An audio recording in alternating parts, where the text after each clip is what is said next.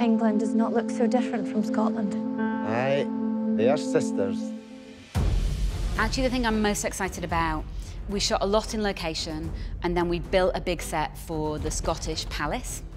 And one of the things that's going to be wonderful about that is the ability to build a detailed life that is just off the edges of the frame, so that you have a sense that this is where the servants are, that's where the other rooms might be, this is what's upstairs, this is what's downstairs. And the idea that we know what's above and know what's beneath is going to be really cool, I think. Are you afraid, Henry? No. Good, because our swords are not just for show. So I was tremendously excited by it because Dolby Atmos is going to be really helpful in the stuff in the movie that is, as I would think of, classical. So there's lots of horses, there's big battles, there's the kind of regular stuff that you would think that actually the more sculptural we can be with the sound within it, the better.